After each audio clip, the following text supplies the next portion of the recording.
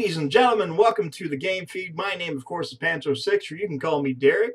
But today we're talking about E3 again, and you're probably wondering why I'm talking about it again, considering I already done 2 videos with speculations about 2 weeks ago. Well, E3 is just around the corner. And to be exact, it's this Sunday. It's when it kicks off with the first couple conferences, I believe, by Bethesda and EA. But today, I'm not talking about the conferences. I'm talking about the games that I'm looking forward to the most.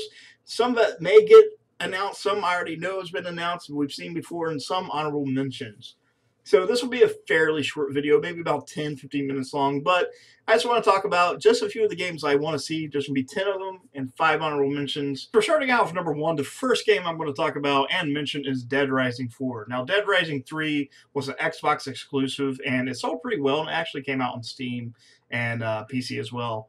I'm really excited for Dead Rising 4 because I've seen some leaked images, and from what they're describing, it might be a remake of the first game, but more open world. So a return to the shopping mall and maybe, I don't know, the surrounding areas.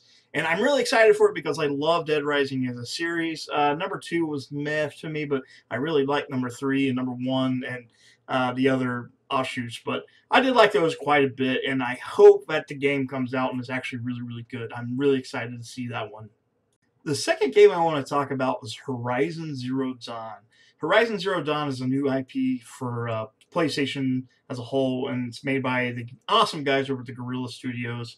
If you're not familiar with them, they worked famously on the Killzone franchise, which has been hit or miss, but it's always been a technical showcase for those systems. And Horizon Zero Dawn seems to be going the same route. But this time it has a really awesome, refreshing setting. It's supposed to be like an open world, kind of like a survival taking place in the far, far future where you're hunting down giant mech dinosaurs, and it does look beautiful. It looks cool. The gameplay looked really, really great last time we seen it. So I would expect us seeing that this year again, hopefully with a release date and some more information about the story and more gameplay as a whole. The third game on the list is something I'm super excited for. It's not higher on my list just because I don't know much about it yet.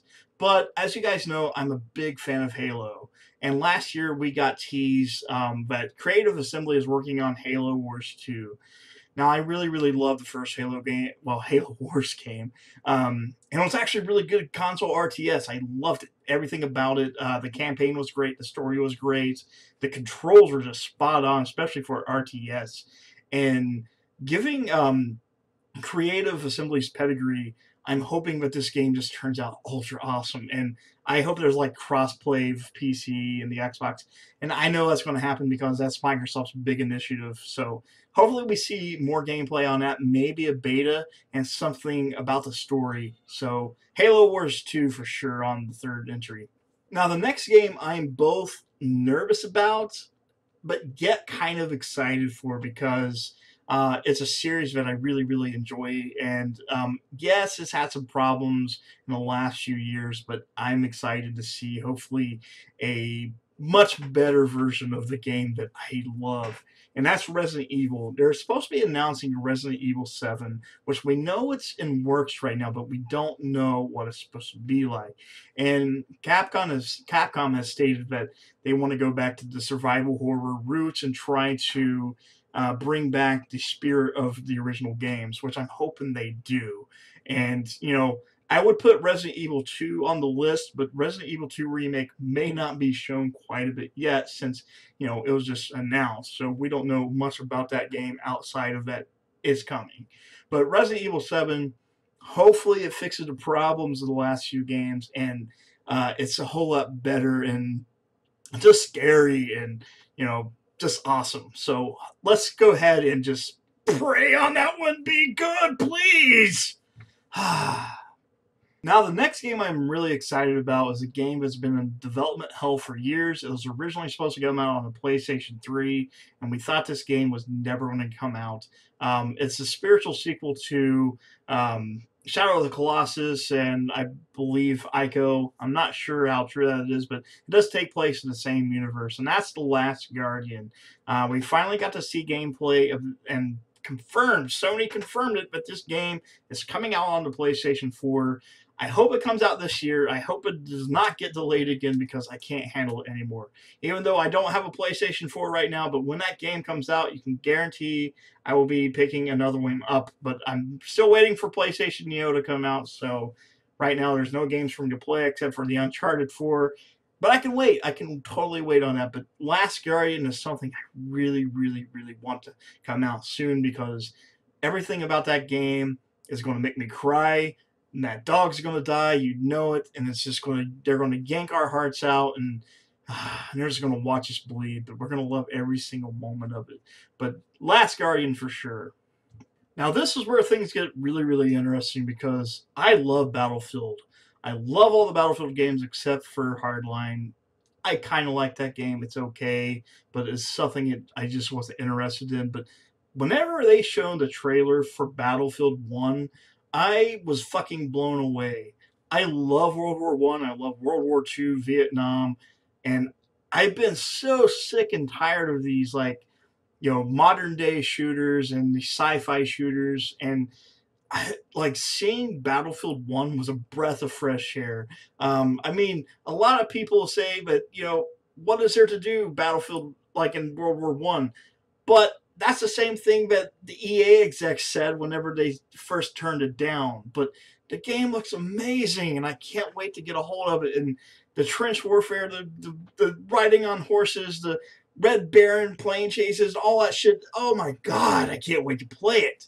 And I'll be upgrading my PC specifically for this title, and oh my god, I just can't wait. And I mean, everybody seems to think the same thing because it's probably one of the most liked video game YouTube trailers of all time, and it's basically blown away of Call of Duty's Infinite Warfare trailer, that's for sure. But oh my god, it looks so good, and I cannot wait to get my hands on this game. The next game is something I hope gets announced. This is something I'm totally speculating, but I hope it gets announced because I just finished Doom, and I really love the Wolfenstein New Order game that came out just a couple years ago. And both of those shooters were some of the best shooters this generation. And there's just this game series that hasn't been on the market for a long time. And Bethesda has a right to this. And they have a team that's capable of pulling it off, and that is Quake. Now, I don't care if they just do a sequel to Quake 4 or just do a complete reboot of the series, but I would love to see them do it because, this team, I think it's Machine Games, they took care of Wolfenstein and Doom was, like, I just finished this game, and I loved every minute of it, and I wanted more. And I'll probably go back and play it again just to find out all these secrets and everything like that. But, I want there to be another Quake game. And I think they can pull it off. And they can pull off the multiplayer just fine as long as they don't try to modernize it. And just, all they have to do is just grab the template from Quake 3. And there you go. That's multiplayer. Just refresh everything. But if they could do Quake, that would be amazing. And I hope Bethesda announces that. That would be amazing. And you guys might not agree with me, and you guys might not know much about Quake, but as an older gamer, that was a series I really, really enjoyed. Next game on the list is something I'm really excited about, just because it's something I have played so many hours of in the last generation. I played both of the games originally on the Xbox 360, and I spent hours and hours and hours and hours and hours just playing these games. And the only reason I bought the first one is because it had beta access to Halo 3. You probably already know what I'm talking about, so I'll go ahead and get to it. It's Crackdown. So they're supposed to be either rebooting or making a direct sequel to the first Crackdown and Crackdown 2, but it's so crazy because they're using the cloud to do physics-based rendering of destruction, and I don't know how many players are supposed to be in this, the multiplayer itself, but I've never seen destruction in a game quite like this, and this looks nuts. It looks nuts, and I just can't wait to hop in the world and start collecting all the agility orbs and stuff like that, super up my hero, and just destroying everything. Now, I heard that you won't be able to do this within the actual offline mode, but once you're online, you connect to the cloud, and all the crazy shit happens. But Crackdown is something I hope to see at Microsoft's press conference. Maybe more gameplay, a solid release date, maybe a beta or something. I want this game. I want it now, and I need it. I need it in my life. I need it right now. Like heroin. Well, I don't really need heroin, but you know. You know what I mean. You know what I mean. But Crackdown was fucking awesome. If you get a chance, if it comes out in backwards compatibility, which I bet you anything, but both Crackdown 1 and 2 will be a pre-order bonus. If you buy the game, pre-order, you get those two as backwards compatible titles. I guarantee that's going to happen. Mark my words. Mark my words. It's going to happen. Second to last on the list before we get to our honorable mentions and our final pick is Gears of War 4. Now, I played the beta for 4, and it was actually really good. It was really good. I really enjoyed the series since the first game came out. I remember when the first game came out. I think it was E3 or something. I was watching the trailer for this, and it was playing Mad World. And I bet you I watched that trailer like 1,000 times because I was in college at the time, and my friends would come in and they'll see me on the computer and said, "Are you watching that trailer again?" I was like, "Yeah, I'm watching it again."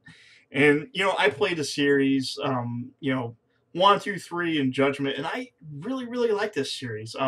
Yeah, the story's not that great, but it's really good for the most part. It's fun.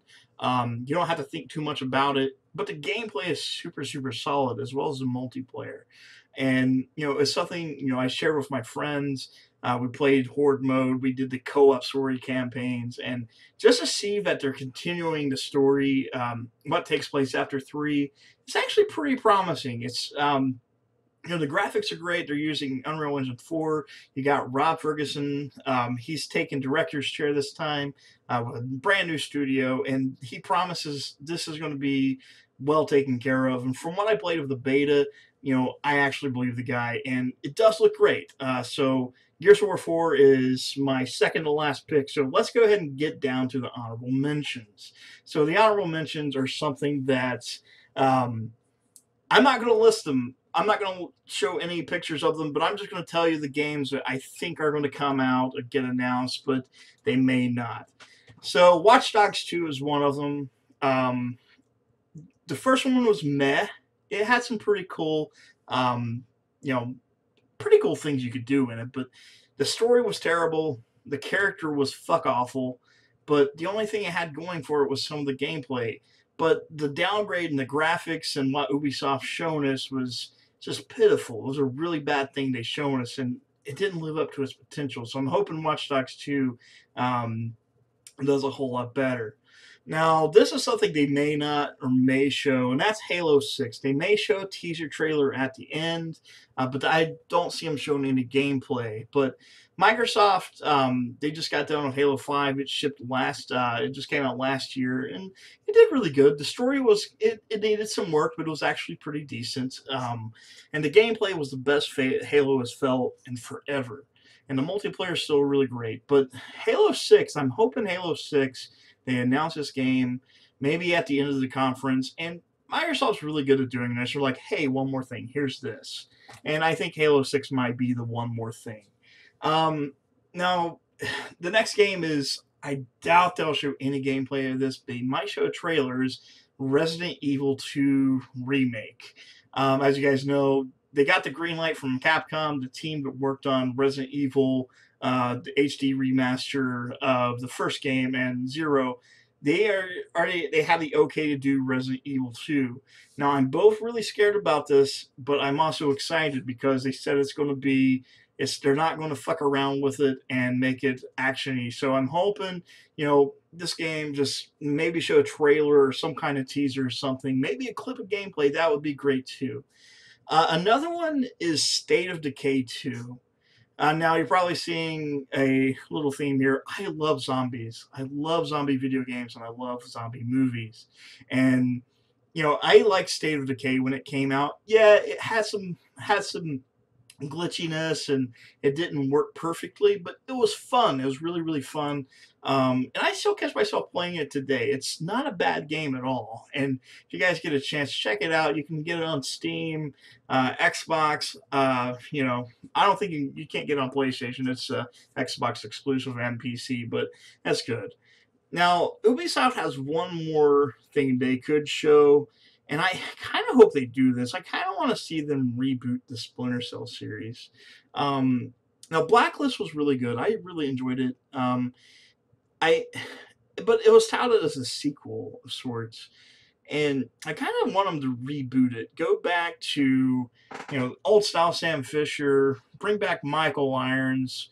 And just make it simple. It doesn't have to be this big, big, giant thing. But Ubisoft will be Ubisoft, and Ubisoft is crazy. Probably end up some kind of open world Splinter Cell game. But those are my honorable mentions and Gears of War 4. So that's what I want to talk about. So let's go ahead and get ready to move to our next one. All right, guys, this is the last game on the list, and this is something I'm surprised I even listed because this isn't really for me. This is for my fiance, and that's The Legend of Zelda for the Wii U. Now, I played Zelda. The only 2 or 3 that I played that I thoroughly enjoyed was Link to the Past, Link Between Worlds, and The Wind Waker.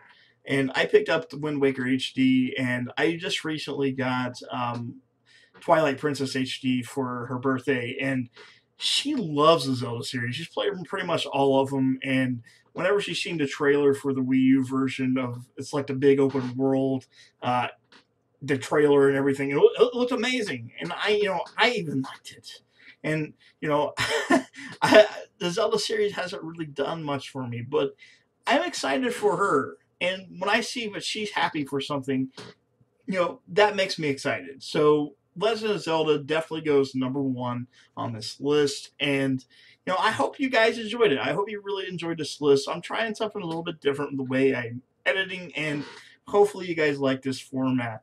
There is a new Let's Play of Adrift. I started Adrift recently. It's not really new. It came out last year, but it's a game on PC where you're in space and everything's screwed up and broke, and it's kind of like Gravity.